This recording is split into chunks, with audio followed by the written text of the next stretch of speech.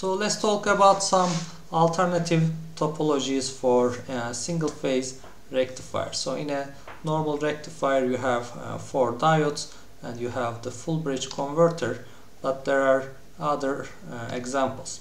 So one of the alternative ones are called the center tap rectifier, and if you remember it from the last year, third year, there are also something called center tap transformer. So let me call you the schematic here. So in the center tap rectifier you have a transformer in the primary and you have the secondary of the transformer secondary windings, but the secondary windings have basically a central connection, and that connection is called the center tap, and this transformer is called the center tap rectifier.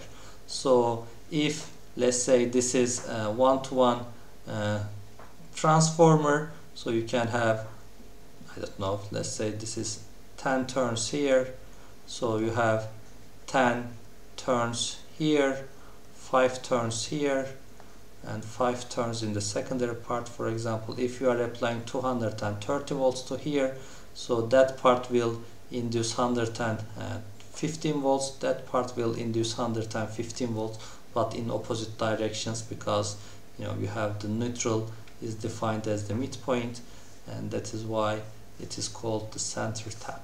So if you have that kind of configuration, what you can have is whenever that voltage, remember that they are 180 degrees phase shifted, so whenever you have some positive cycle here, yes, you have some positive cycle on that side, and that diode will conduct on that, let me draw here, blue area, and it will draw that blue region. Okay, so whenever it is negative, okay, let's say now you are in the red area, so now you have this, if this is your 0 point, now you have positive according to that one, so that diode will be in conduction, but of course now it is rectified because it is 0 volt is defined as here, so now that diode will be conducting while the other one is off. So next one is vice versa, so they are basically getting into conduction in a sequence waveform.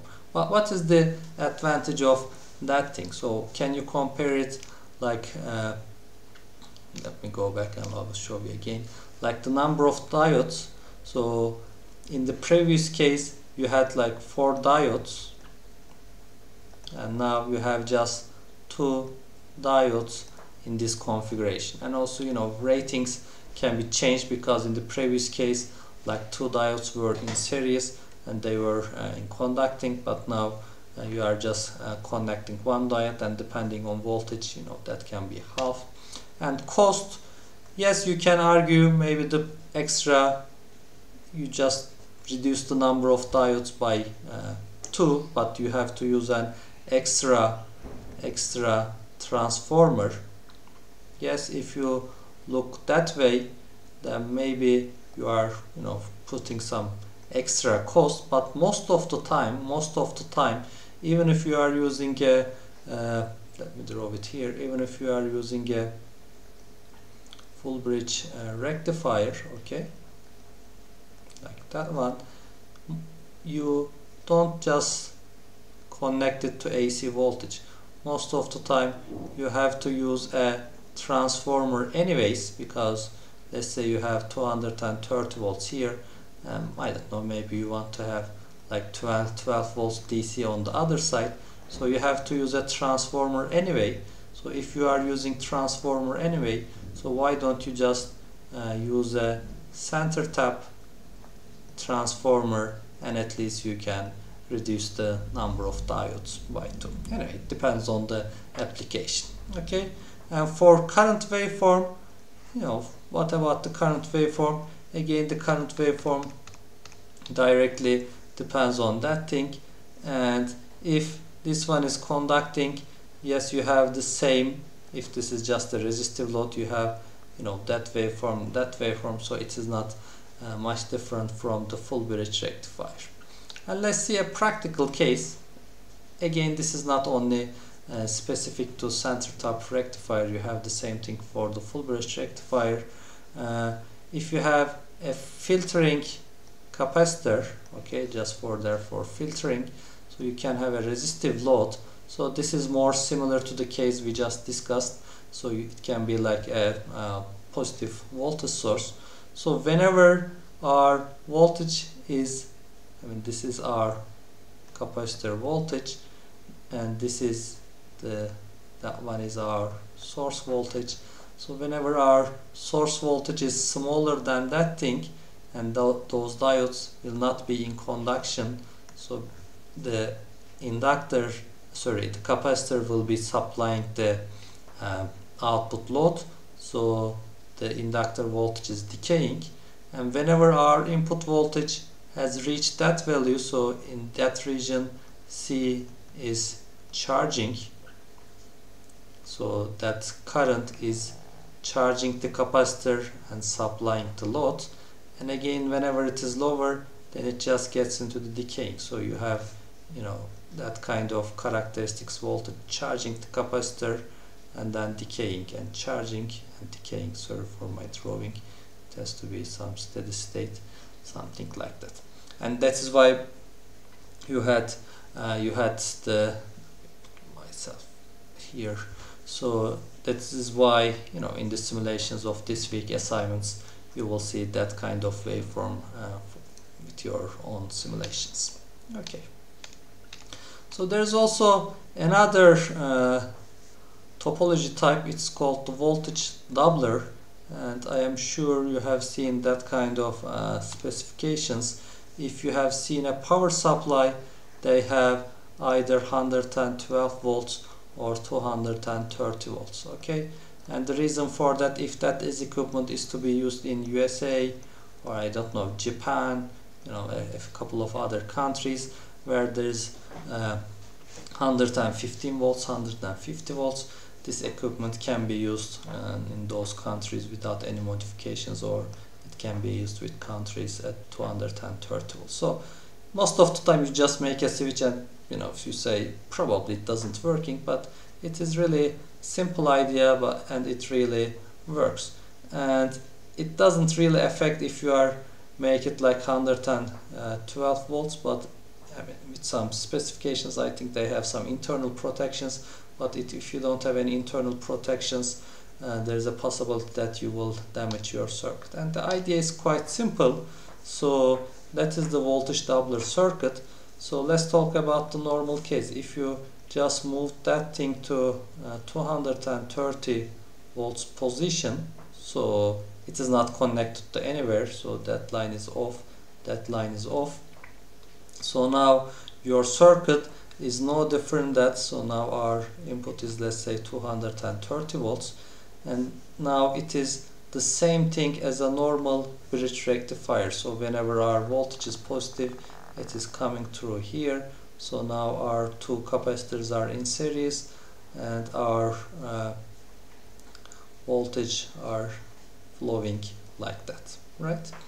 And whenever it is negative, so it is coming through, whenever it is negative, sorry, now it is coming through here, and it is coming back from D2. So it is normal full bridge rectifier. And what will be the output voltage? Remember, 2 square root 2 divided by P times VD RMS, or 0.9 VS RMS, so it is 0.9 times 230 volts. Right, that is nothing different here. And let's see what will happen if I just move that position, that switch position, to here, which is already connected. So now it is working like that. So now let's look at the currents whenever. So now I have 112 volts, 115 volts. So now VD current is coming through here. Okay, now it is connected through that way. Okay, so now that capacitor can be charged, of course, depending on what you have here. And in the previous case I just calculated the average voltage assuming like you have constant current. Here it doesn't have to be constant current, but anyway, so VC1, okay, the peak value of VC1 will be 120 volts times square root 2. Alright, and whenever that voltage is negative,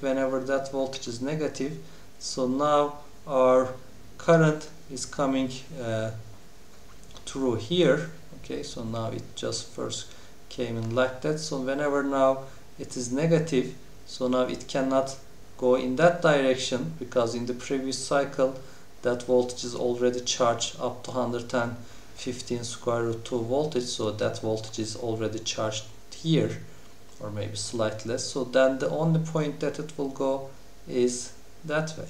Okay, it will go that way. Okay, and in that case then I will have that voltage as 115 square root 2. Of course this is the peak values, not the average values. Okay, so now, that is why it is called a voltage doubler circuit. Now I have that capacitor is charged to 115 square root 2, and that capacitor is charged to 115 square root 2, and that voltage can go up to, not the average voltage, but it can go up to 230 square root 2 volts, right? So it is as if it is connected to 230 volt system. So now what happens if you just use that switch at that position when you are connected to 230 volts? So basically those will be charged up to 230 square root 2 and 230 square root 2, and this will go up to 460 square root 2. And if most of the modern ones have some protections, but if you don't have protection, it will damage your power supply. Okay.